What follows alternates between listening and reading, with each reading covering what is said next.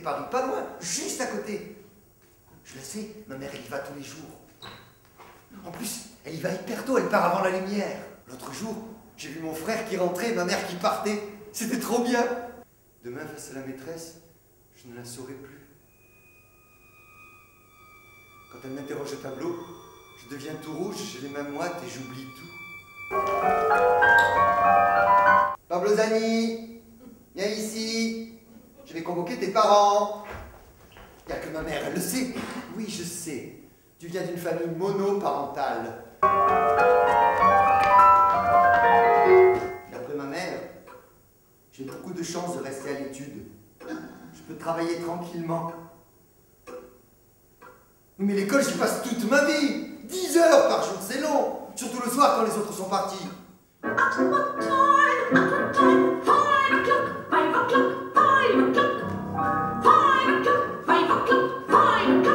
commençait à s'énerver. Yes o'clock, Monday. Quand je suis arrivé, tout le monde s'est marré, sauf la maîtresse. Elle m'a demandé d'enlever mon couvre-chef. J'ai pas compris. Elle l'a fait elle-même, là j'ai compris. Un couvre-chef. C'est qu'ils ne savent pas, les autres. C'est que je suis le fils d'un roi. Parce que ma mère, elle dit toujours que mon père, c'était le roi de l'embrouille. Pablo, la maison est immense. C'est une introduction saugrenue, suivie de « Le ciel est bleu immense, mon père est grand immense », ce n'est pas français. Et le pire est à venir, avec des mots très familiers que l'on n'emploie pas dans une composition.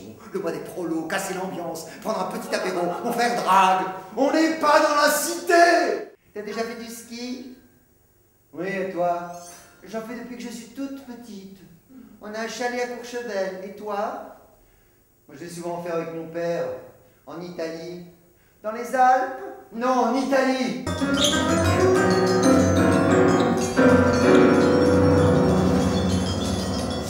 Je sais pas. Je ne crois pas tout ce que dit mon frère. Je ne crois pas tout ce que disent les profs.